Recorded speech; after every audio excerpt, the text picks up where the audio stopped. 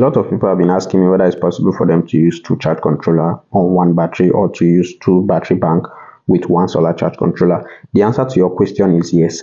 It all depends on the amount of charge controller you got or the size of your battery bank.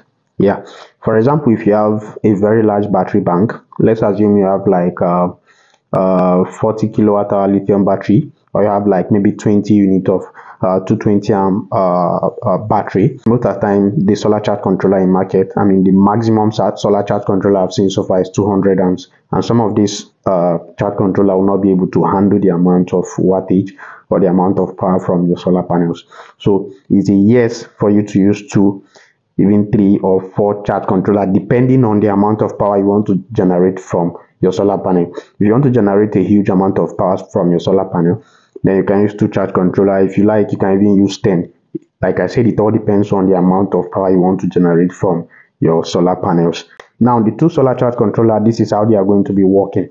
Now that both of them will start releasing like 200 amps from your solar panels. If you are able to generate up to 200 amps, 2 of them might decide to be releasing maybe 70, or one might be releasing 100, the other one will be releasing maybe 30. That's how it's going to be working. And once the battery gets filled, both of them will cut off. For example, your battery is already filled, your battery is at 90%, the other one might cut off and one will be working. And one will still be releasing current to your battery bank. So you can use 2 solar charge controller on a single battery, and you can use 2 battery bank on a single solar charge controller, depending on the size of the solar charge controller. It doesn't have any negative effect on your battery because solar charge controller are smart enough.